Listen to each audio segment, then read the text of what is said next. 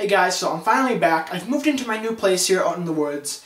I got internet again, so I'm here to give you what I have promised, my review of The Amazing Spider-Man. And yes, I am wearing a sweatshirt in July. So you got The Amazing Spider-Man. There's gonna be comparisons to the first film, sure. And personally, I like the first film better because I just felt the character who played Peter Parker was more Peter Parker-ish, and it was more of an adventure fantasy type thing. And with this one, it's a lot darker, it's a lot more serious, which is great. Here you have like just two films that explain pretty much the same story, except in the first film it was the Green Goblin, and this one it was the Lizard. But there are great things about both films, but and they're great films on their own.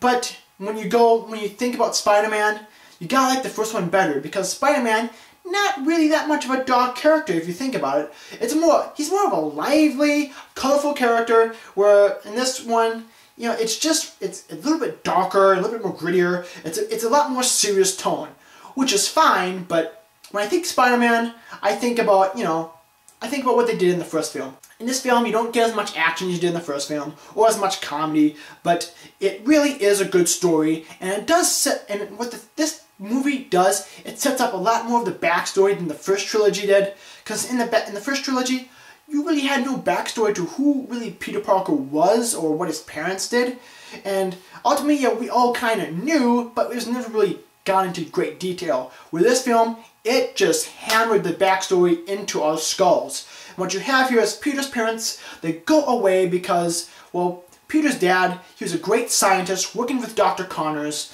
working at Oscorp, trying to figure out some cross-genetic DNA to help grow limbs and other stuff of that nature.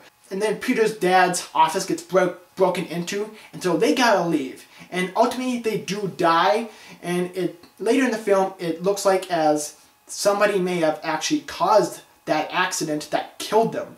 And the reason is, they're not just doing this just to give Dr. Connors' arm back, which he does do in the film, which ultimately leads him to becoming the Lizard. But ultimately, there is one dark man behind all this, and that is Norman Osborn. In the first film, you see Norman Osborn as a great businessman, and ultimately, he wants to save his company, and he decides to take a risk, and it turns him into the Green Goblin. So I liked how Norman Osborn was portrayed in the first film. A great guy, a great scientist, a great businessman, and a guy who's trying to be a good father, and just ends up being this bad guy because of the serum.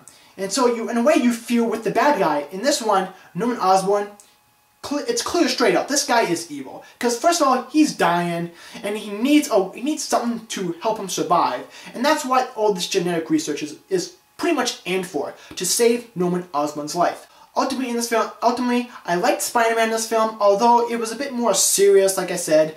It was too much of a darker tone for me anyway. Spider-Man is more of a light, colorful character.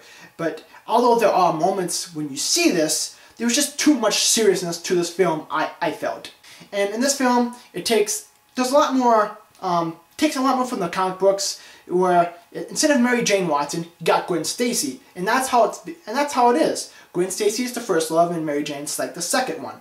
In the original trilogy, they flip-flopped that and had Gwen Stacy only in the last film. Anyway, so this Spider-Man film, I like the drama, I like the seriousness, I like the tone of it. But ultimately, when you think of Spider-Man, it's a bit too much dark tone for me anyway. I'm going to give this film a 3 out of 5 stars. Ultimately, I like this movie, but you are going to compare it to the first film. And the first film, I feel, is better than this one. But do not fret on that alone, because this is a good Spider-Man film. If you like Spider-Man, you're going to love it, you're going to enjoy yourself. And I cannot wait for the next Spider-Man film to release sometime like 2 or 3 years, whatever. Alright guys, thanks for watching. If you liked what you saw, click that like button and hit that subscribe button, and I will see you next time.